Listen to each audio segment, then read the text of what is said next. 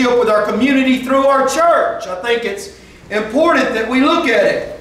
But I want to go to the Lord in prayer and just invite the Holy Spirit to come in and take over. Just to let you know, we will be starting the services at 10:30. I usually go a little bit later than that, but we just have so much to do in our services between the singing and the worship and everything. So we will be starting at 10:30. So if you can be here at that time, you won't miss anything. Heavenly Father, as we humbly and reverently approach the throne of grace, we thank you for all your many blessings. You're such a good, good God. God, we love you and honor you. Father, we desire knowledge of you so that we can use wisdom to practically apply it to our lives. Father, we see the effects of what's happened in the world with the husband not taking the role as spiritual leader and pastor of the home. Father, I just pray that the teacher come, that the preacher come, that this word, God, quicken everyone in here to step up and be the spiritual leaders of their home. For the wife, Father, to come alongside the husband and be the warrior that she is called to be, to stand in the way of darkness. And for the man to step up and not cower down under the pressures and the ideas of this world, that every man would be as bold as a lion, roaring at darkness that would come against his family. Father, I thank you for the Elijah anointing. I thank you for the John the Baptist anointing to break, God, our opinions and our thoughts of how this world should be. I thank you for it in Jesus' holy name. Amen. Amen. I always like starting the sermons off with questions. I want to ask you to think about, what are you raising your sons to be? From a husband, from a father, and from a mother's perspective, what are you raising your husband? What are you raising your sons to be? What will your daughter's opinion of a real man? What is it? When your daughter gets grown, what is her opinion going to be on what a real man is? Amen. What kind of man will she settle for? How many people know good women that have got hooked up with the wrong man and got really wrong really quick? The biggest question I want to ask every man in here that's a husband and a father, and for those that are aspiring to be a husband and a father, and I'm going to ask me this question: am I fulfilling my position as pastor to my home? Am I fulfilling my position as pastor to my home? Several years ago, I had a dream, a vision. It's been so long, I can't really remember. But it was Judgment Day, and some of y'all have heard this, but I want you to just really sink in to every father and every mother in this place. And on Judgment Day, my family was in front of me. Rachel, being the youngest, was in the first of the line. She stood before the throne of God, and God looked at her and He said, the worst possible thing anyone could ever hear: depart from me, you worker of iniquity. I never knew you. They grabbed my baby girl, the angels did. She's kicking and screaming, and she's being dragged into a hell that was created for the devil and her angels. My entire family stood before God in front of me and were dragged to hell.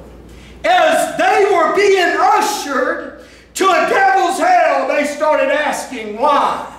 Why, Daddy? Why was church not the most important part of our lives? Why did you not pray with me at the end of the day? Why did you not warn me about getting involved with that person that did not put God first in their life? Amen. That will bring the reality of your children understanding God through your relationship with God to a very frightening point. Why was football? Why was baseball? Why was soccer? Why was my national education more important than my spiritual well-being? Why, Daddy, why? You know, I had that vision a long time ago, and I've still failed as the pastor to my home. Sometimes it's so easy to get caught up in the rigmarole of a day that we get distracted and we don't spend time helping our family grow in Christ.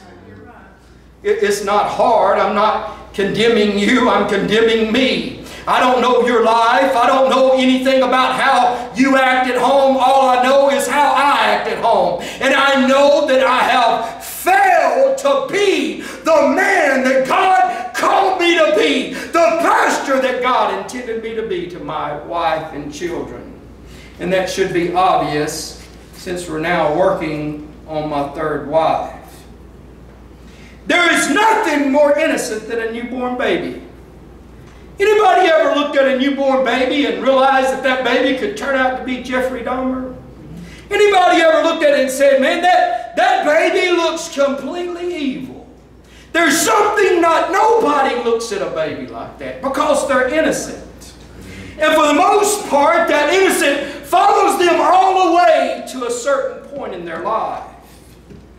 However, there's an age where the innocent fades. The innocence just slowly fades away, and the wickedness of the Adamic curse is realized in every person, because Jeremiah 17:9 says, the human heart is the most deceitful of all things and desperately wicked. Who really knows how bad it is? So that baby that starts off innocent, that everything looks all right, there's coming a time of reckoning when it's going to have to decide. Each person has to decide whether they're going to submit to God or resist God. And at the end of the day, it is our responsibility as the husbands and the fathers of the home to make sure that our children follow the ways of God. The only hope that any of us have in navigating this life and in eternity is through Christ. Without a strong family structure and a loving church, there is no hope for any child. Let me say that again.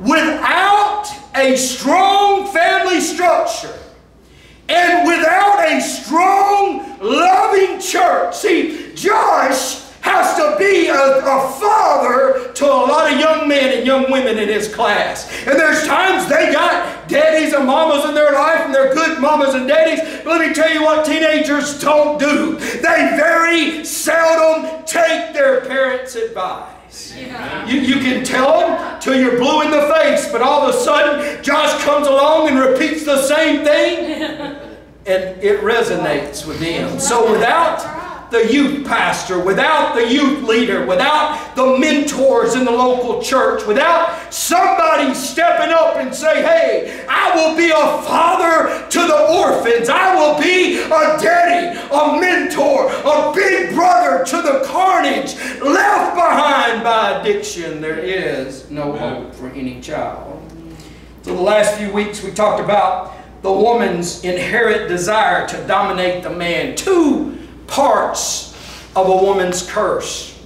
The childbirth, and then also inside of a woman is a desire, an innate, an inherent desire to dominate and control a man. But it's flipped because she's the weaker vessel. The man will rule over the woman. There's no way to get around it. Feminism is a lie. It is a lie. What's happened to our families today? Somebody told somebody that we needed this much of a house. Somebody lied to the women of this world, telling them that in order to to survive, there's got to be two incomes in the home. There does not have to be two incomes in the home. There needs to be somebody staying at home with the kids, raising and loving them. You should not start a family until the woman has decided that she is going to be the homemaker, that she's going to serve her family first and foremost. Amen. That should be every woman's strongest desire. Does it always work? No. We don't live in a perfect world and perfect circumstances. How many people have looked back on their life, looked at where their kids are at now, and realized that you did some things wrong? Amen. The only way for the woman to overcome her curse is for a husband to totally and completely submit to God. The husband's most prominent responsibility is to pastor the home. There's two sides of the shepherd's staff. There's a hook that guides, and there's a staff that protects. It is our job to guide our family. It is our job to protect our family from the line. Understanding that each person has a group of demons or familiar spirits that have been assigned to their family for generations is vital for you to understand how to raise your children. These demons are constantly peering, devising, laying in wait, looking for an opportunity to destroy the families. For generations, darkness has executed its plan to destroy the family by redefining family roles. Through the idea, listen, of the American lie. Got to have this, got to have that, got to live this way. I got to do this, got to do that.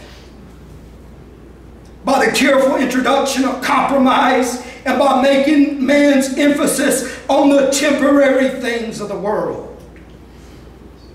It is a man's responsibility, with his wife's help, to constantly be aware of the enemy and his schemes. Let me break it down for you. Your papa had a demon.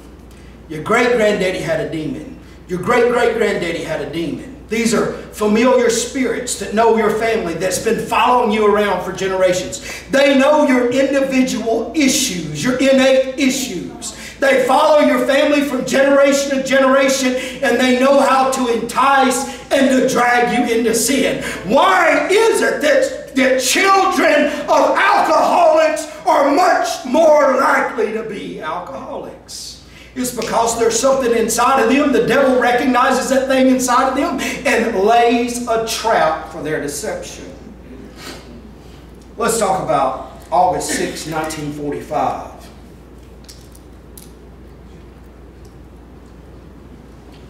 The U.S. dropped the first atomic bomb on Hiroshima, Japan. It killed approximately 80,000 people within seconds. Destroyed every building within a 1-mile circumference. Fires continued burning for days and destroyed everything within a 4-mile circumference. The radiation from that bomb has been linked to birth defects and various types of cancers for generations. 1945, 70 years ago, it happened, but people are still suffering the consequences of it today. Why? Because of the after effects of the bomb. You say, Ron, what does that got to do with family? The atom is the smallest unit that we can comprehend. In our communities, in our homes, the smallest unit that we can comprehend is the family. A church is only as strong as the families that are in the church. A community is only as strong as the families in the community. A nation is only as strong as the families that are in the nation. We see that when the family gets compromised, when the enemy destroys the idea of the family, what happens? There is a meltdown of society. Let's talk about what happens when a man is not fulfilling his kingdom role in society. The absence of kingdom man is bringing destruction, pain, and anguish throughout the land. 70% of all prisoners grew up fatherless. 80% of all rapists grow up without a father. 71% of all high school dropouts grew up without a father or had an abusive father in their home. 63% of all teen suicides did not have a father in the home. 40% of all children born today, 4 out of 10, are born to single parents. 72% of adolescent murderers grew up without fathers. 90% of all homeless and runaway children are from fatherless homes. You everybody understand the atom bomb principle now? You see how the atom got split and what had happened? Look what happens when the family gets split. 85% of all children that exhibit behavior disorders come from fatherless homes. 90% of all addicts grew up without a true Christian father in the home. $52 billion a year are spent on prisons. That's 1 out of every $15 in the United States because daddies tapped out. 85% of youths in prison grew up in fatherless homes. 1 in every 3 children grow up in a home without their biological fathers. Most all social issues are attributed to fathers not being in their children's life. A kingdom man is a man that comes under the comprehensive rule of God. And we should all aspire to be kingdom men. You want some good sermons? Look up Tony Evans' sermons on being a kingdom man. Buy some of his books on being a kingdom man. Let's get everything. Let me tell you, if you'll get everything straight at home, your entire life will run a lot easier. So let's go to the first scripture, Genesis 1:26.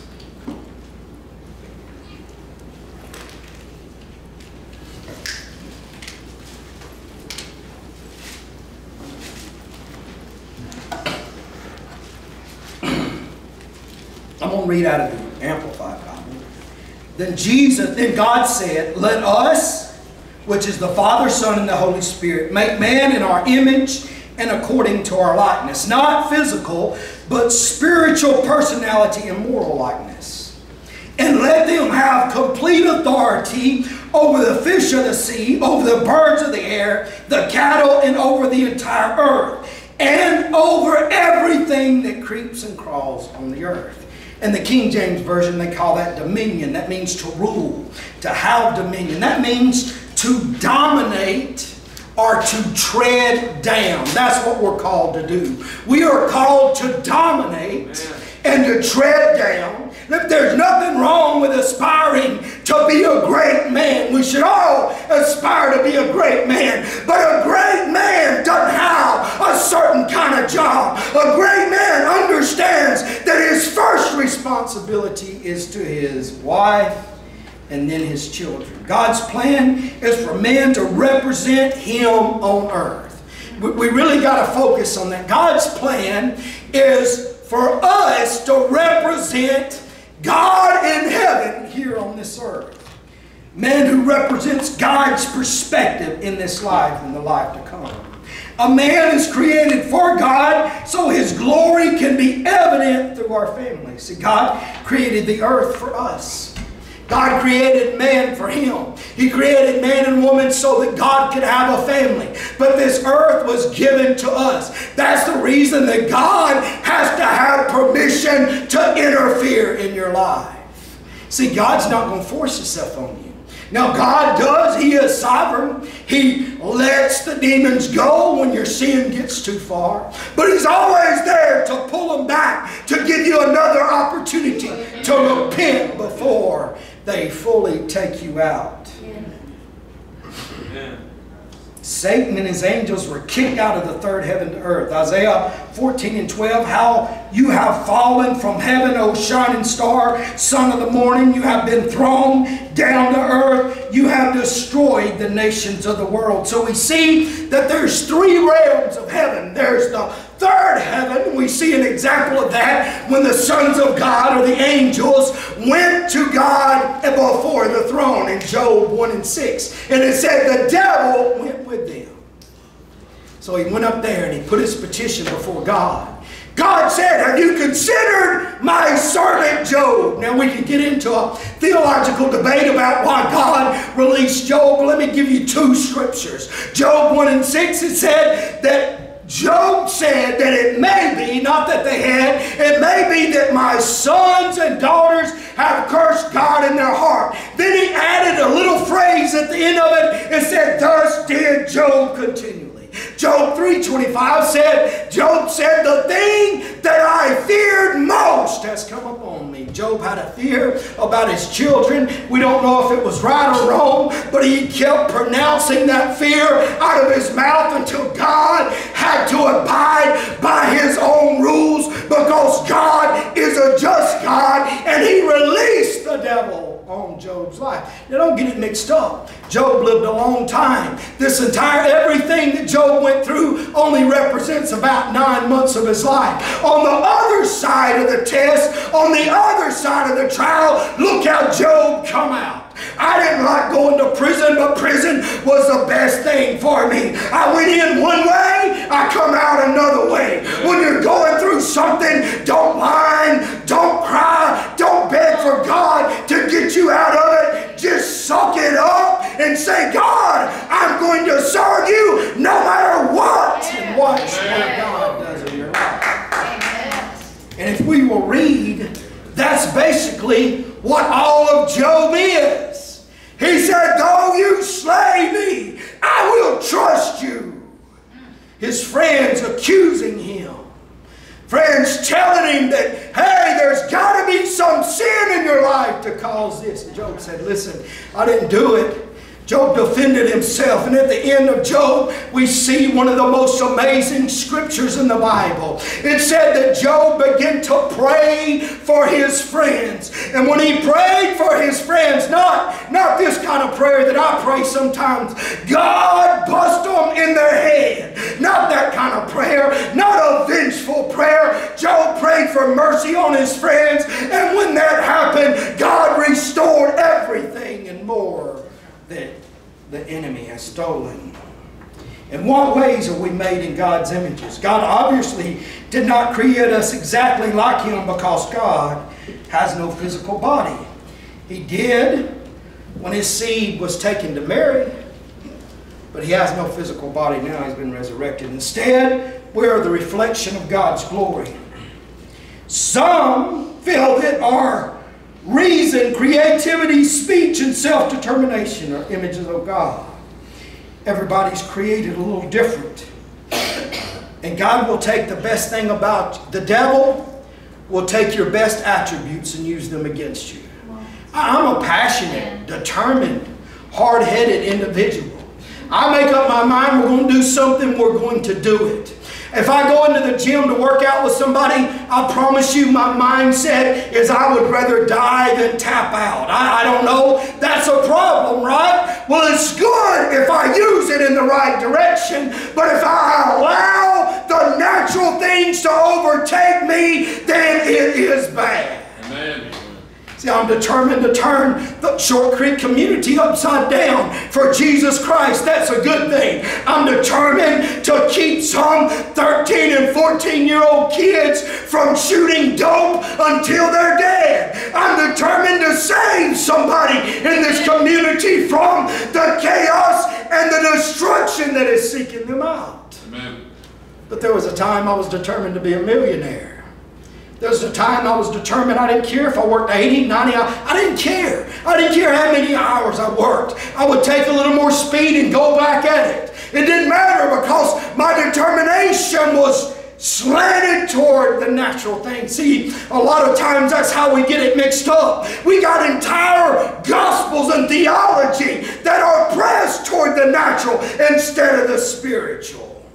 Determined that I got to have this, I got to be here, I got to be that, worried about how other people see you. It's time for us to stop being concerned about how people view us and understand the only one that matters is God and how He views us. Amen. In Genesis chapter 2, we see a very familiar phrase that we all should take note of. Watch this. This is interesting. We see the phrase Lord God. But when we get into chapter 3 where the devil's talking about God, he just says God. So in chapter 2, when it's talking about the creation and everything that Magnificent had, and God being the God Jehovah, it was Lord God. But see, when the devil started talking about God, he left the Lord out.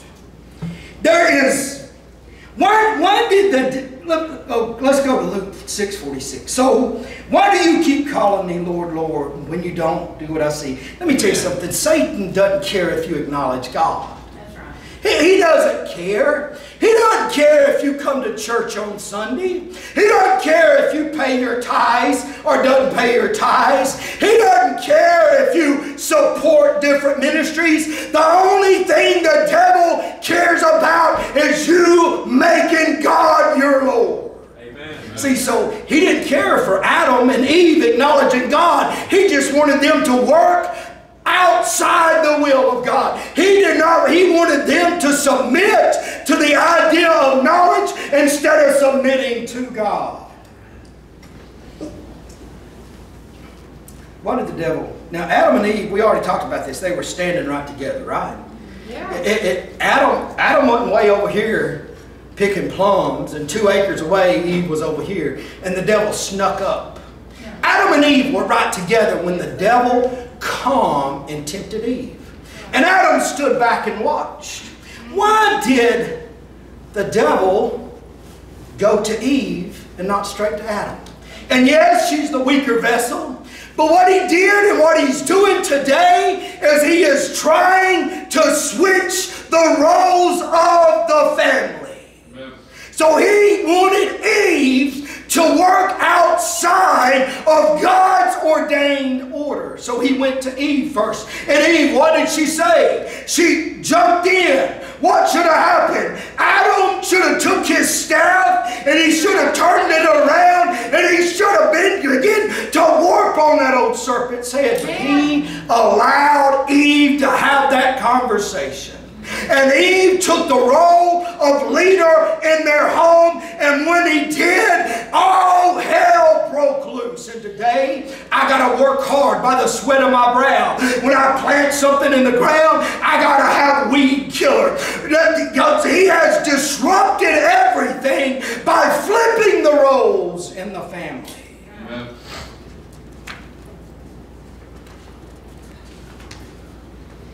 Genesis 3:17 through 19 at the NLT. And to the man he said, since you listened to your wife and ate from the tree whose fruit I commanded you not to eat, the ground is cursed because of you. All your life you will struggle to scratch a living from it. There's a couple times at the end of the day I'll see Patrick or Danny, and I know that's a very physical job. And you can see that how hard they've worked all day long. And I'm not discounting what anybody else does. I'm not saying that, but you can see that they, in order to provide for their family, they've got to do some stuff that's uncomfortable for them. And that's the curse that's placed on man. It will grow thorns and thistles for you. Though you will eat of its grains, by the sweat of your brow, you will have food to eat until you return to the ground from which you were made. For you were made from dust, and to dust you will return. You know, there's always a big debate about cremation. You're going to end up as dust anyway. God's not limited on restoring your particles no matter where they're at. The last few funerals I've been at, the ones that were cremated, I like those a lot better. I don't want people looking over my dead body. So Marilyn and I have already made up our mind there. Verse 3:17 says, because you heeded this reason given to the curse of the ground of human death, as a man turned back on the voice of God to follow his wife in eating that which God ordered him to abstain from. The woman sinned because she acted independently of the husband. disdaining his leadership, his counsel, and his protection. The man sinned because he abandoned his leadership and followed the wishes of his wife. In both cases, God's intended roles were reversed. You say, Ron, well, I'm trying to raise kids by myself. You better learn how to be a husband and a wife. You better learn how to be a mother and a father. I thank God that Mary come into our life when she did so she could be a mother to my children. I did the best I could, but there's things that she can do that I never could do for my children. There's things that a woman can do for her children. There's things that a man can do for his children that a woman can never do for hers. It takes a family working together in the order of God in order for God to get the glory from our family and to stand against the enemy as he rushes in.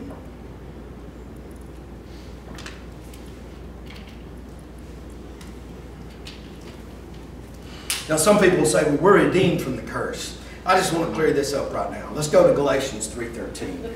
But Christ had rescued us from the curse pronounced by the law. When he was hung on the cross, he took for himself the curse of our wrongdoing. For it is written in Scripture, cursed is everyone who hung on the tree. You are redeemed from the spiritual aspect of the curse. And the natural aspect of the curse, you still suffer. Let me tell you, I've been alive for 53 years. I've seen the curse of death come for way too many people, especially in the last years. No matter how much faith I got, I'm still going to get sick sometimes. No matter how much faith I got, the money is going to run out before the month. No matter how much I pay my tithes, there's still going to be issues that I have to deal with this side of glory. The curse of the law was just plainly showing you that it is impossible for you to follow the righteousness of God. The spiritual curse was overcome by the shedding of his blood, and then his blood washing our sins white as snow.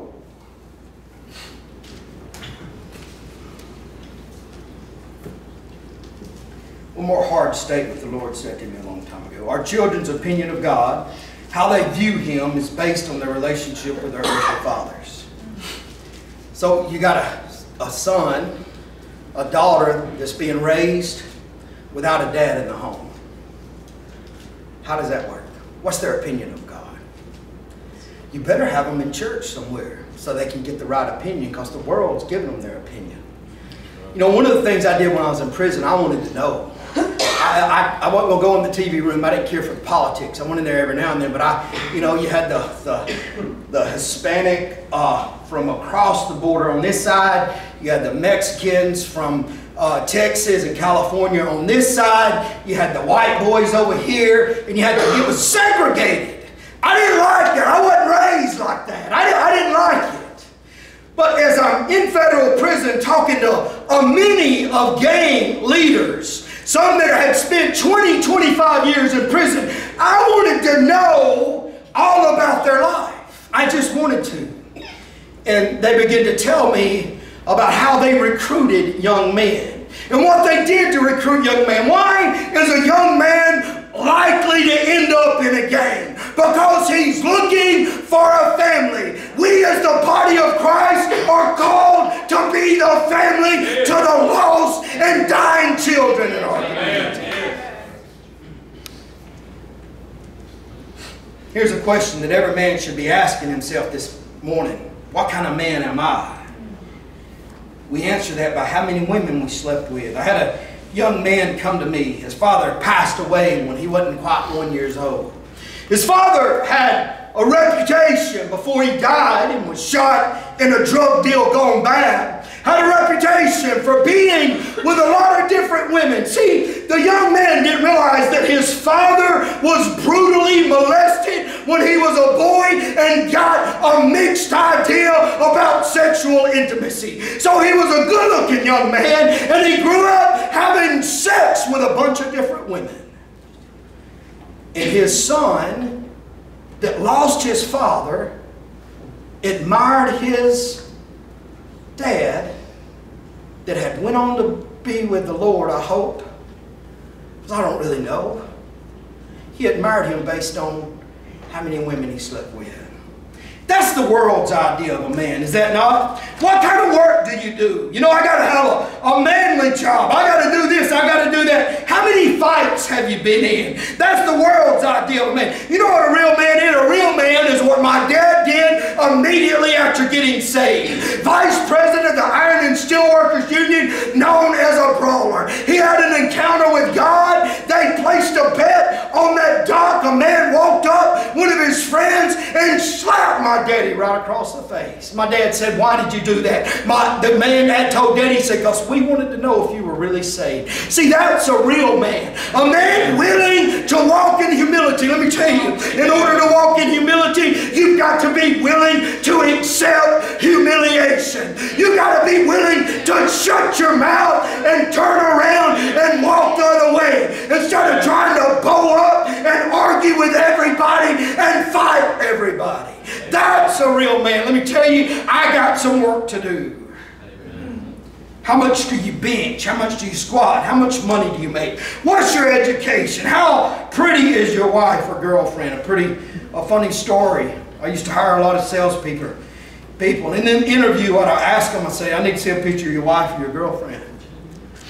Of course, I was in control, and I said it in a way where they didn't question me because I was asking the questions. I was in control. And they'd pull out their wallet, and I'd be looking at it, and I'd pause for a second. I'd be studying the picture carefully. I said, "What are you doing?" I said, "I just want to see what kind of salesperson you are."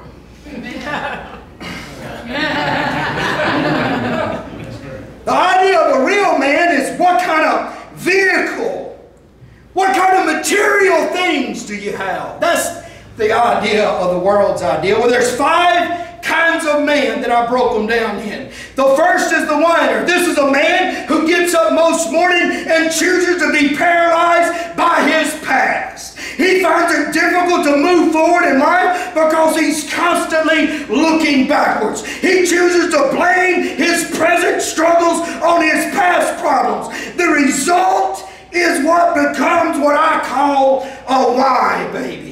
Why did that happen to me? Why didn't that happen to me? Why him? Why did he get the promotion? Why did she choose him over me? Why?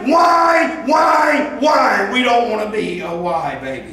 Because Philippians 3:13 and 14 says, "No, dear brothers and sisters, I've not achieved it yet, but I focus on the one thing, forgetting the past and looking forward to what lies ahead. I press." You know what pressing requires? It requires an effort. It requires determination. I got to press. I got to bow up and do it anyway, regardless of what the world thinks. I got to suck it up, put my head down, mule up, and follow God regardless of what the world says. Why?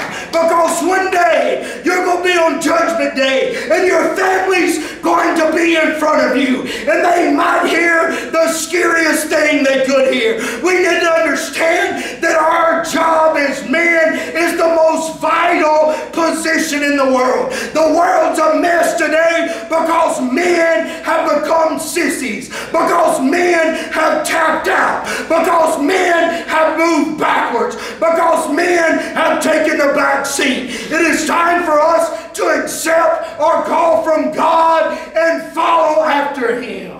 And I promise you, your families will follow. I press on to reach the end of the race and receive the heavenly prize for which God, through Christ Jesus, is calling. The next one's the worrier.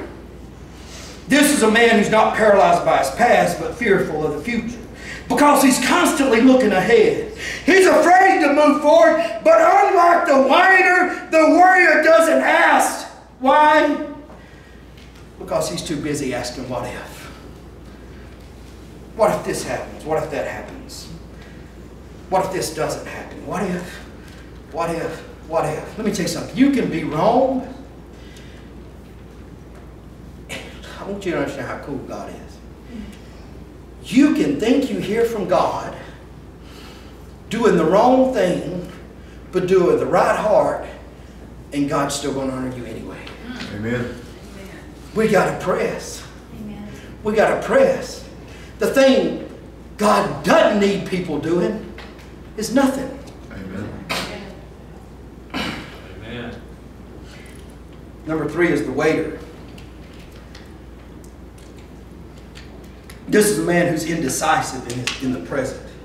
He isn't satisfied where he is, and he wants things to change, but he's not willing to make any changes. He's waiting for a miracle or act of God to change his circumstances or situations. He forgot to read in James where it said faith without works is dead. Real faith is going to cause you to do something. He expects to be rescued and to reap the rewards with little or no effort on his own part. For instance, he wants his marriage to improve, but he's not willing to go to counseling. He wants to stop watching pornography. I read a stat the other day that 50% of pastors are addicted to pornography. I'm not sure how many pastors they got to confess to that. I would be on the other side of the 50%. I'll shut my Instagram down every now and then because I find myself just glancing at things too long. I don't want to get caught back up in that bondage. Amen. He wants to stop it, but he won't join a support group. He wants a better relationship with his children, but he won't spend more time with them. James 1:6-8 says, But he must ask in faith without doubting. For the one who doubts is like the surf of the sea, driven, tossed by the wind. For the man ought not to expect that he will receive anything from the Lord, being a double-minded man and being unstable in all of his ways. Elijah stood upon the mountain with the prophets of Baal in front of him. He looked at them. He said, listen, if God is going to be your Lord. Remember, see, the devil doesn't care for you acknowledging God. He doesn't care if you're religious. He just doesn't want God to be your Lord. Elijah said, if God is your Lord, serve Him. But he said, if Baal is your Lord, serve Him. How long are you going to halt or hesitate between two opinions? See, right here in the middle, the lukewarm state is exactly where God wants every one of us. He wants us stuck. But we got to make up our mind to move forward regardless of how deep the mud is, of how deep the snow is, regardless of how tired our legs get. We got to pick one foot up and put it in front of the other. The fourth kind of man is the wounded. This is a man who lives in isolation, solitude, and suffers in silence. He's still hurting from his past. He feels helpless in the moment and feels hopeless about the future. He's stuck in shame and guilt, and it's difficult for him to talk about it because he finds it very difficult to trust anyone.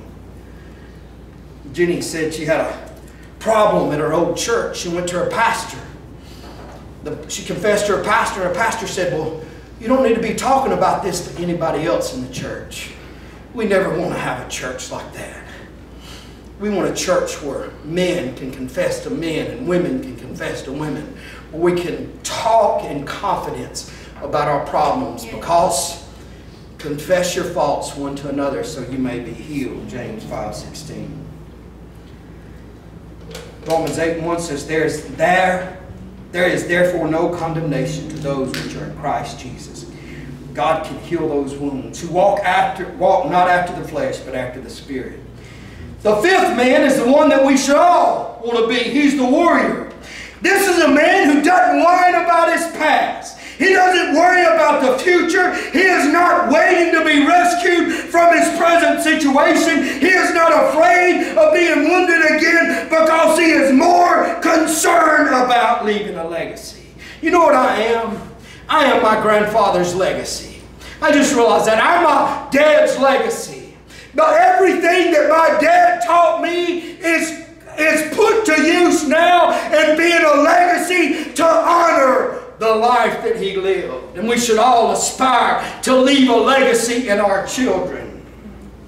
He is willing to fight for his marriage, his family, his children, and his brothers. He is concerned more about his character than his circumstances, his destiny than the detours in life. And his legacy is more than his losses. He's a fighter, and he would rather die with a spear in his chest than one in his back. He is a fighter. He would rather die with a spear in his chest, looking at the enemy, than turning his back around and cowering before the pressures that this world pushes on us. His motto is simple: no retreat, no surrender. He realizes that the world's opinion of man is completely opposite of what a true kingdom man is. He submits all that he has and all that he is to God. His wife, his family, his money, his career, his time, everything that he has belongs to God, because God is his Lord. Amen. Like Abraham, he's willing to give his most valuable relationships to the Lord. The most precious thing Abraham could have got was that son Isaac. And Abraham took him up on that mountain. He pulled the knife out. He tied his son up. He pulled that knife out and he was ready to sacrifice his son. Why? Because God needed to know that he was worthy to make this world, to make a great nation that would follow after him. Lord isn't a word that escapes a warrior or a kingdom man. He understands that his family cannot realize fully the saving power of Christ without total submission. For you fellows that don't have any children, you may be tempted to think that this scripture doesn't apply to you or this message. This is a lie. Our community is full of fatherless children. And it's the job of the men here at Short Creek to step in and lead these children to Christ. It's our job to be the kingdom fathers of the fatherless in this community. Let me get the worship team to come on.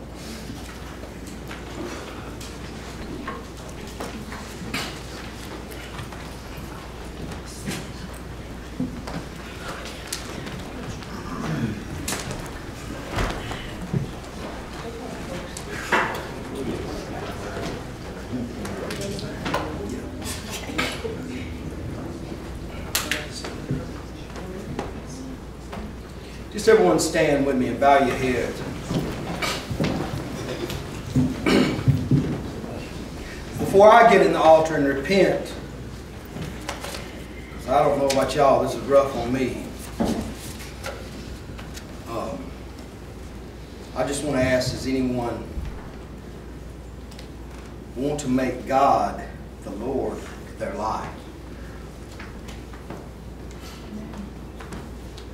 Anybody brave enough to say, I'm tired. I want to make God the Lord of my life. Not Savior, but Lord. See, He can't be your Savior until He becomes your Lord. See, that's not preached in a lot of churches today. Submission is something that we're taught that is horrible. Most UFC fights end in submission. And we win by submitting. Think about that. As they play this song, if you need prayer, and I'm fixing to get here, my wife's going to pray for me, that I can be a better pastor of my home and be a better pastor here. And I encourage every man that feels like that maybe they've slipped or failed, or slacked off, hadn't really done the job, I encourage you to join me in the altar. My heart's heavy. It's heavy for the lost in this community. It's heavy for the way that I've watched the enemy attack the families of this church. It's heavy. But I promise you, if we'll repent, give God permission to interfere with our life, He'll straighten things out. No, go ahead.